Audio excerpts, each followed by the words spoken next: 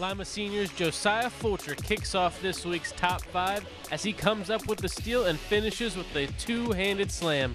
We'll see more of him later.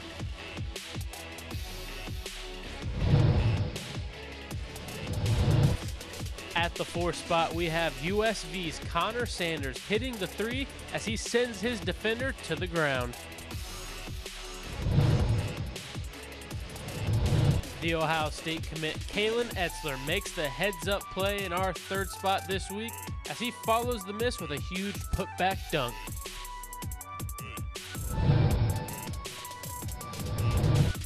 OG takes the runner-up spot this week as Ethan Alt throws the lob to Ben Westrick, who throws it down all over the defense. Mark Shine would be proud of that pick and roll. We go back to Lima Senior and Josiah Fulcher for our top play as he crosses his defender and throws down a huge one-handed slam as he put on a show in the Spartan win. And that will be your Lefeld Welding Top 5.